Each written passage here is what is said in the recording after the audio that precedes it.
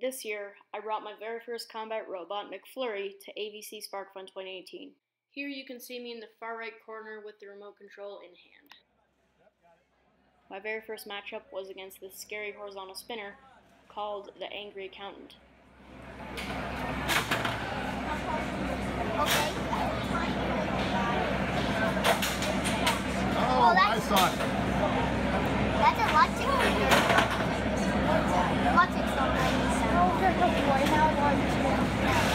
know. You turned that one on. So my robot had an interchangeable weapon, a servo-actuated wedge, which I have on right now, and a horizontal spinner similar to his. I put on my wedge, and this fight did not go as planned for me.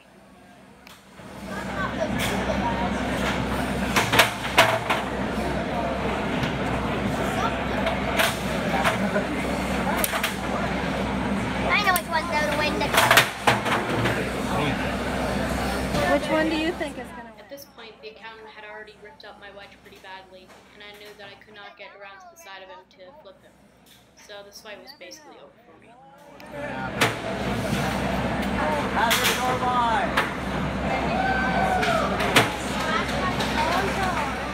You can see me just driving in circles here. This is because the accountant had ripped off a piece of my wheel that had gotten stuck in my gear motor, only allowing for about half power to get to that side.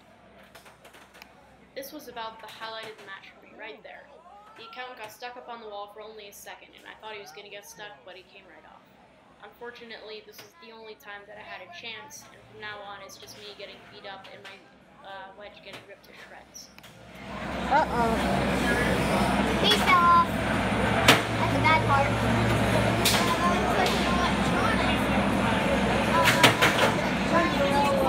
Oh my god. So, the top of my bot was composed mainly of duct tape, because I didn't have enough weight left over. So here, surprisingly, I did not get smashed right open, and I survived this match for the full 3 minutes. Next up is a compressed air flipper powered by an electric bike pump called the Highlander, the green one, versus QB, a very uniquely designed horizontal spinner. Here you can see the Highlander gets stuck, but he breaks free.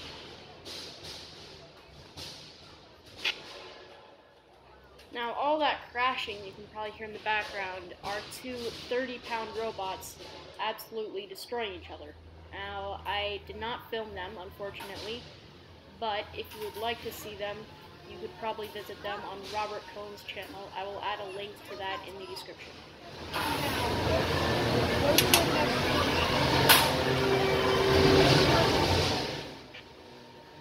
By now, the Highlander's flipper is stuck in an upright position almost, and it cannot get under QB to flip him.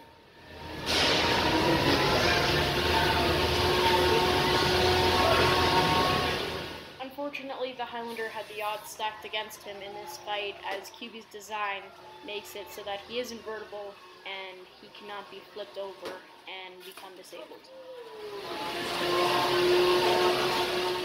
At this point, the Highlander taps out and QB wins it. Hey, tap out, stop. So after I got ripped to shreds by my last match, I had about 5 minutes to repair my robot before going up against my next opponent, a 3D printed horizontal spinner. Unfortunately, I had to use duct tape as the armor because they didn't give me enough time to repair. As you can see, my weapon is not working in this fight. This is because I did not have enough time to prepare my robot fully after my first match.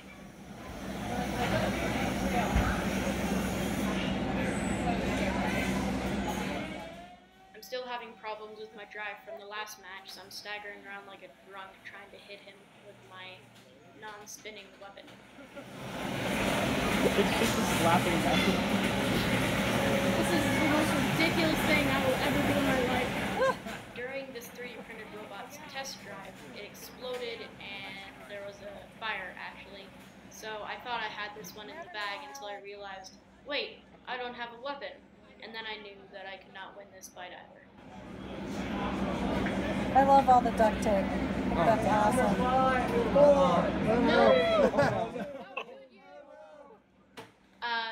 At this point, the hazard's activated right as he had me pushed up against the wall, so I started getting sawed to death. My bot, Tyler.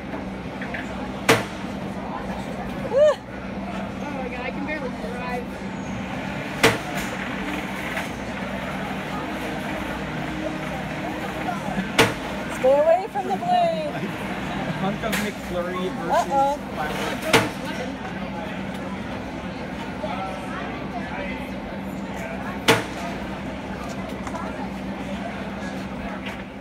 This fight eventually came to a judge's decision where the 3D printed robot won by split decision. Unfortunately, this meant that I lost both my matches and I was out of the competition. Although it was very fun to build my very first robot, and I'm definitely going to come back to AVC next year. I hope everybody enjoyed the video and subscribe for more content.